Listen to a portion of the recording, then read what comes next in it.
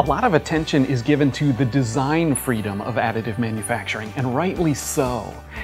Additive makes it possible to create intricate forms, lattice structures, internal complexity that wouldn't be possible to produce any other way.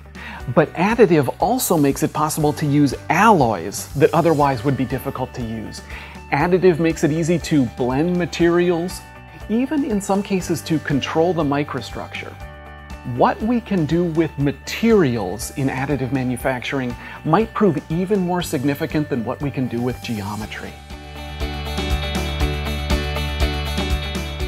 Additive is waiting for our ideas. It's waiting for our innovations. At best, additive is not a solution for today's parts. Today's processes can take care of that. Additive will enable new tools, new mechanisms, new categories of products that became possible to realize because additive makes them possible. With additive, you basically have a supply chain in a box. A complex part replacing an entire assembly can be made to near net shape in one cycle in one machine. So that eliminates a lot of steps.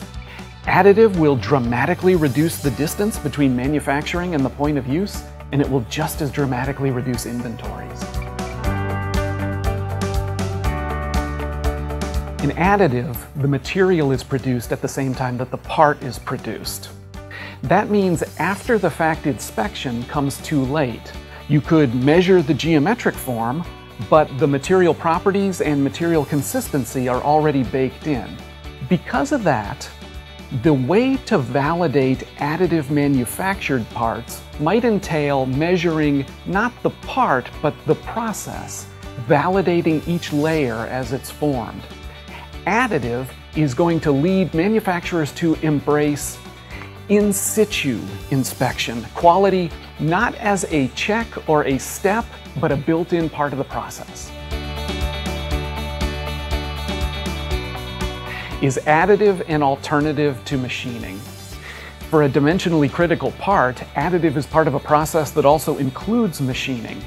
In fact, how you think about the additive build is dependent on machining, because maybe a particular orientation of the part as it's built will influence how effectively you can machine.